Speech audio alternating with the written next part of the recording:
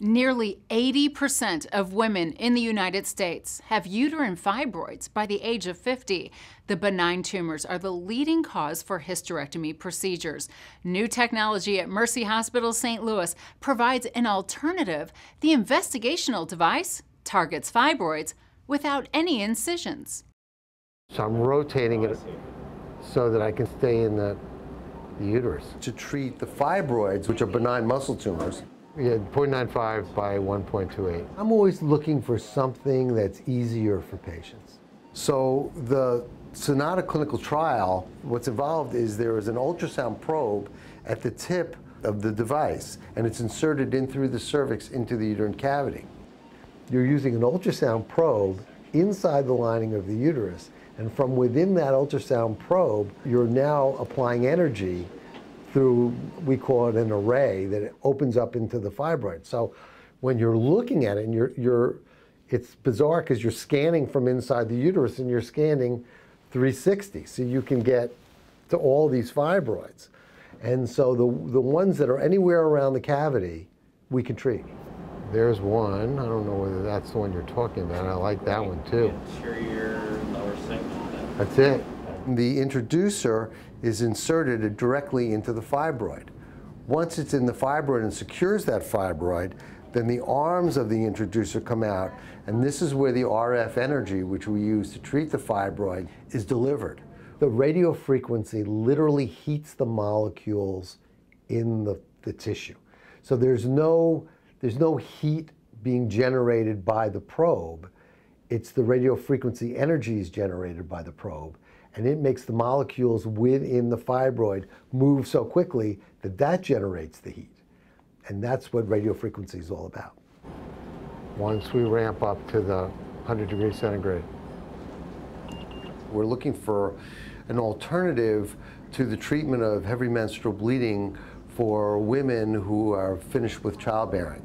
And the typical treatment for heavy menstrual bleeding is either something called an endometrial ablation, where the lining of the uterus is treated and destroyed so that there is no subsequent bleeding, or hysterectomy.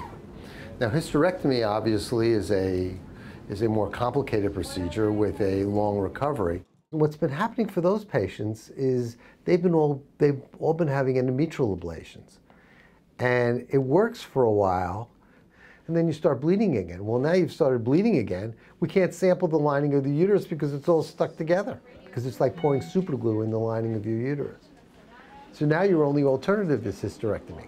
So this is a much better option for women who have known fibroids. We know that the fibroids are causing the bleeding, and instead of subjecting them to an endometrial ablation, we'll ablate the fibroids. We can literally heat the fibroid to 95 degrees centigrade, and what that does is it destroys the tissue.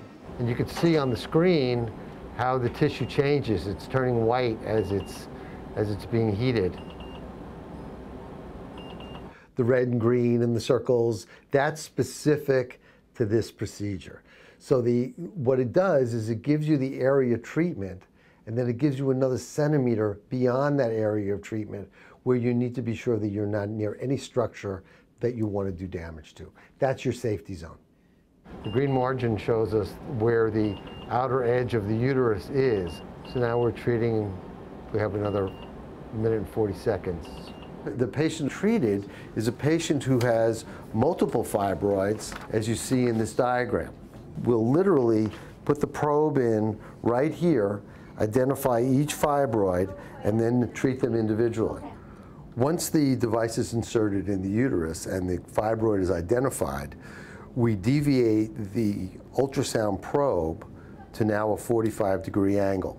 At this point, the probe is introduced into the fibroid itself to hold it in place. Once it's held in place, then we can release the arms of the device through which the RF energy is introduced, and the fibroid is then melted. Okay, so this treatment's over, and we're going to retract the device. It doesn't make it disappear, but it makes it change shape, and it makes it get significantly smaller. So the women who have bleeding issues, this should theoretically manage their bleeding issues. Because we made an initial treatment and softened the fibroid, the resistance is significantly less, and now we can go even deeper and do a secondary treatment to treat more of the fibroid. The patient will go home on the same day with a minimal recovery. Most women didn't even take any pain medication post-op. They had their procedure, they went home, we called them the next day, they were doing great. There we go. That looks good. Yeah, that's great.